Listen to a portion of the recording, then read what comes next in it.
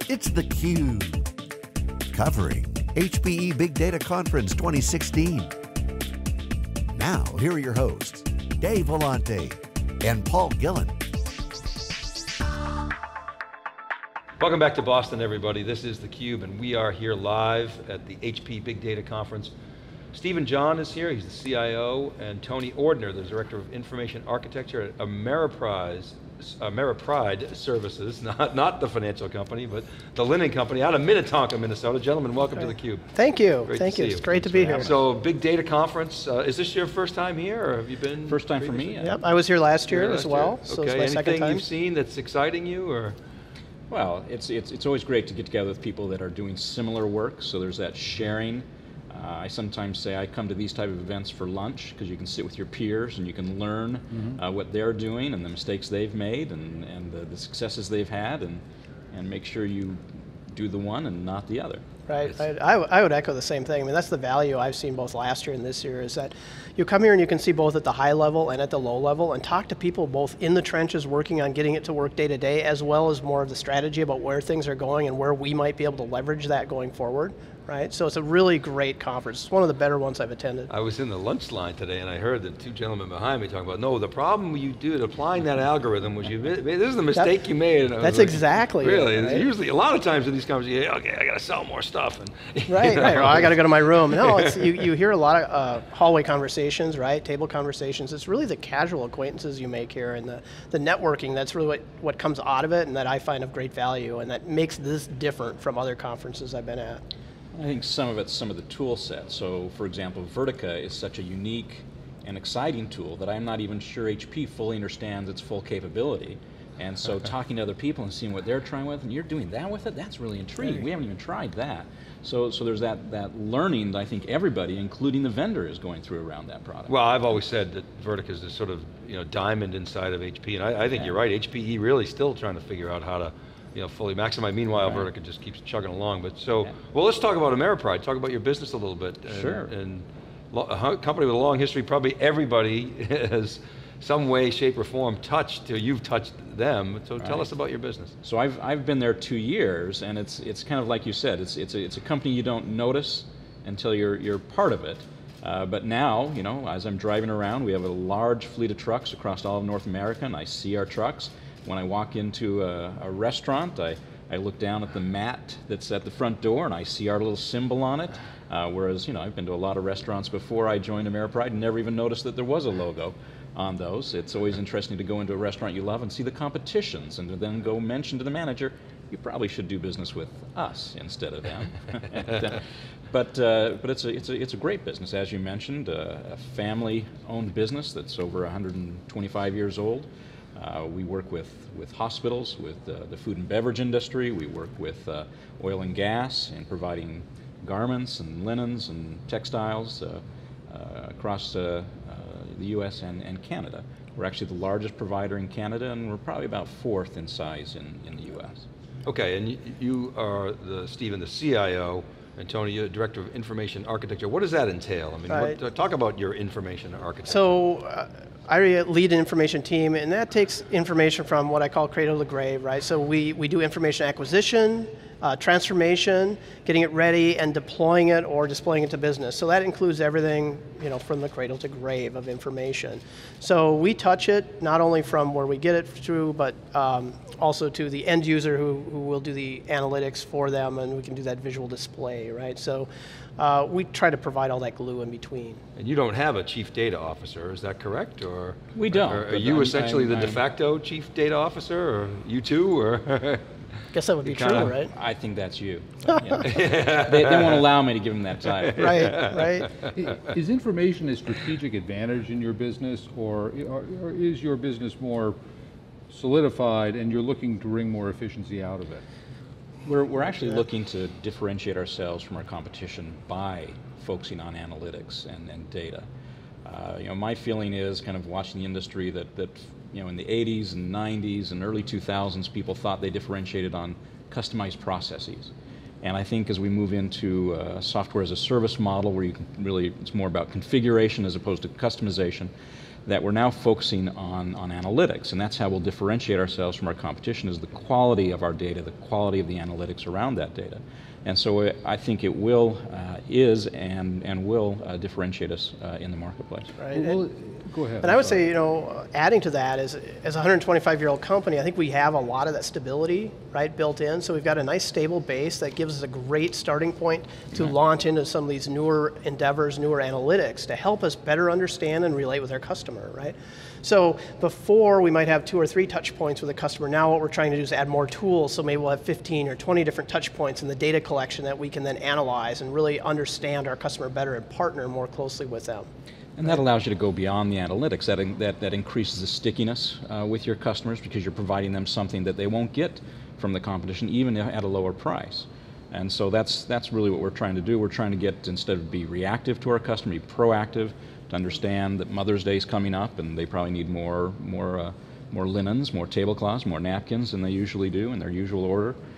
So we're trying to be much more predictive with our analytics. Does that change your customer relationship focus? I mean, in your business, I imagine that a lot of your customers, the most common contact they have with you is through your delivery people, your truck drivers. Are there things you can do to empower them with more information and improve that experience? There actually is, and we've had a major program that's not only about the analytics, but the tools that carry the analytics forward. So we've put a large emphasis on mobile capability and putting that mobile capability in the hands of our customer-facing employees. And so they'll go out and the tool will tell them what their route is, and it'll have a tile on a screen that will tell them each customer. They'll tap on that and it'll tell them specific things about the customer. Their contract is coming due in a few months, or they had an issue with the last delivery and that hasn't been taken care of yet, or feedback is that they aren't particularly happy about this or that. Have the manager stop by on this route and have a conversation with them, or any number of things. But the idea is to get visibility and transparency with the customer.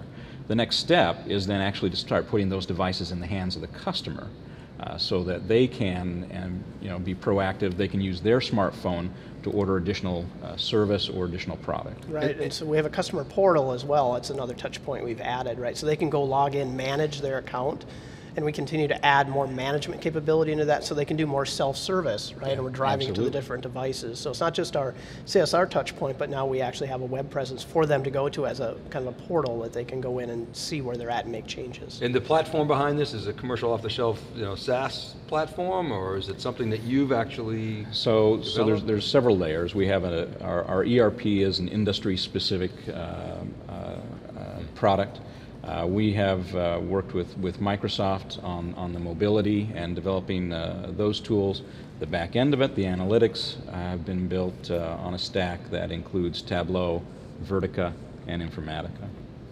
I mean, so you're in large part an integrator, right, of these technologies. That's right. Benioff said more SaaS companies are going to come out of non-technology companies than technology companies.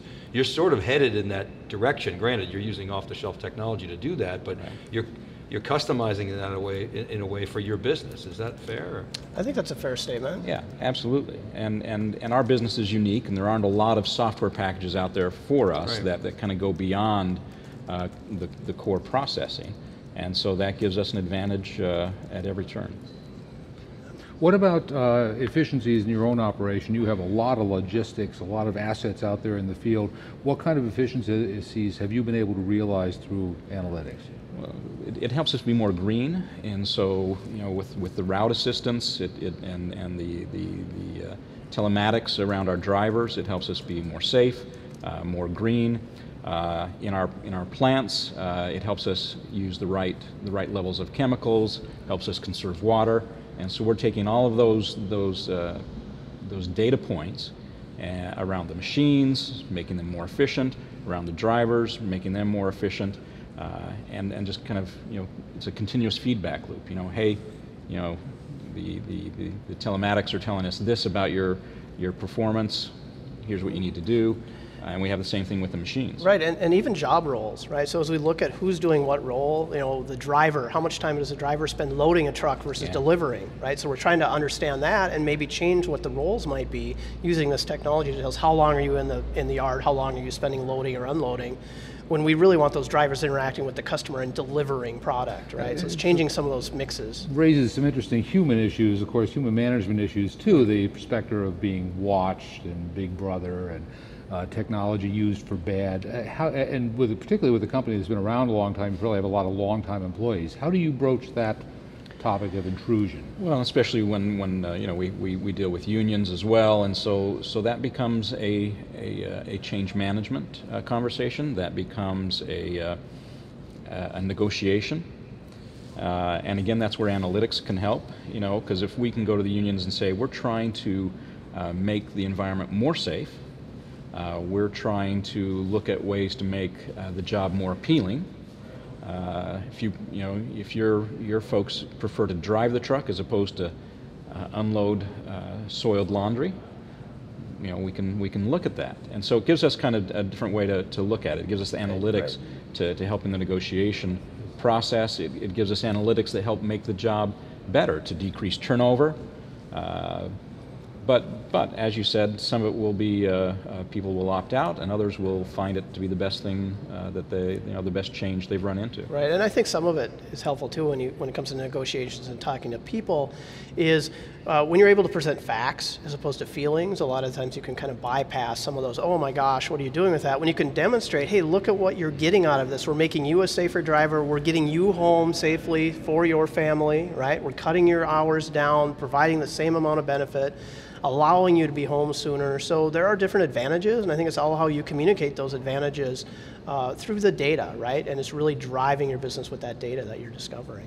And the role Verita plays, does it sit in between sort of, well, do you have presumably you have a traditional enterprise data warehouse that's kind of been there for a while, and then the Verita, relatively new company, came in. Exactly. So we have a traditional warehouse that we built a few years back.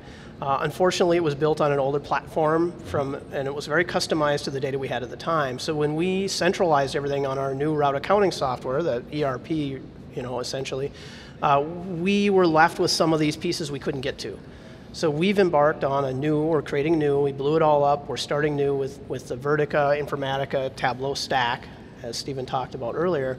And we're really taking advantage of these changes to drive change in how we process our data and how we can provide it. So formerly we had to do a lot of stitching together, a lot of aggregation, and now we're able to query larger sets of data to really analyze across time what's going on. So essentially this is a replacement for your traditional enterprise data warehouse. That is exactly right. Yes, it is. Yep. And we are building into it in a similar fashion, but we're learning different things that we have to do to be successful in Vertica.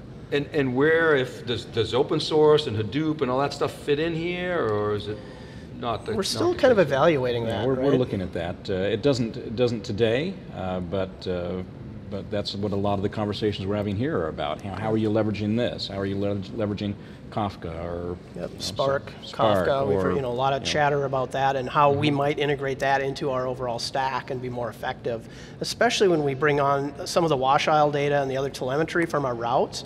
How do we get that streaming data in and push it through to Vertica in an effective manner? And that may be a really great way to do it, is utilizing Kafka as kind of that messaging service to bring those to a common communication place where we can then. Well, the nice thing you heard today is that Vertica is agnostic to a lot of the different tooling out there. They didn't try to go vertically integrate into that world and build its own stack.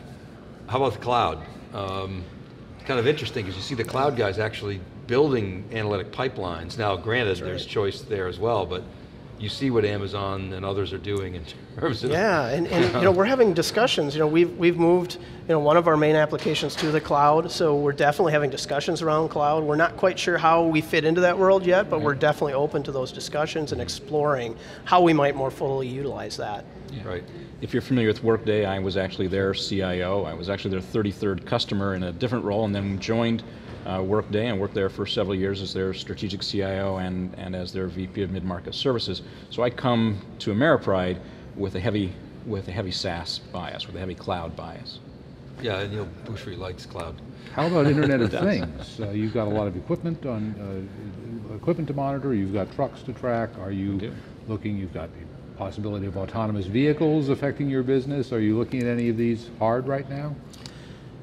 Or are I they know more we interested? consider some of the feeds from our washers would be kind of like Internet of Things, right? So we're definitely looking at some of that, and where is it going to take us in the future? I don't know that we've looked hard at the fleet and what that potential is for the autonomous piece of it, but we're definitely looking at getting those live feeds from our equipment to potentially monitor for downtime or start predicting failures, in laundry or low loads, those types of things. So definitely that's something we've been chatting about, is the Internet of Things and how all those small sensors and all that data feeding in might affect us and how we might capture that and really utilize that. Other projects you're excited about, sort of initiatives? Well, as part of that, we have RFID chips in all of our garments, our mats, and those types of things. And so we're looking at how we can leverage that ability to collect data, and all the ways that we can then look to improve our business and our processes. Yeah, one of the newer things with the RFID is the UFID, the ultra high frequency, where we can do bulk reads. So currently, in our current world, is one at a time. It has to pass, right in front of the panel. And now with the new UHF, we can pass a bucket of things and read everything in there all at once. So I mean, that's kind of a big change technology-wise. Right. And then you're going to get all those data points at a much faster rate, right? So you're able to do a read of 50 or 100 at a time versus the one at a time that we do today. Love the story. It's you're a 100-plus-year-old company that's constantly innovating. You don't think of a company like yours as on the cusp of constantly innovating, but that's probably why you've been around so long. That's right, that's right. Well, gentlemen, thanks very much for coming in the cube. Really appreciate your time. Great segment. All right, keep it right there, everybody. We'll be back. This is day one of the HPE Big Data Conference. We'll be right back after this short break.